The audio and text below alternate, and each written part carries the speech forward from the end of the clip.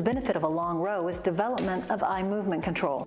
The individual must scan their eyes left and right, developing saccadic movement ability. Saccadic movement is critical for reading. The eyes have to move from one target to another accurately on a line of print. This setup develops that skill, whether or not you add additional brain loads. It also forces the individual to cross the midline in order to reach another block. Like this.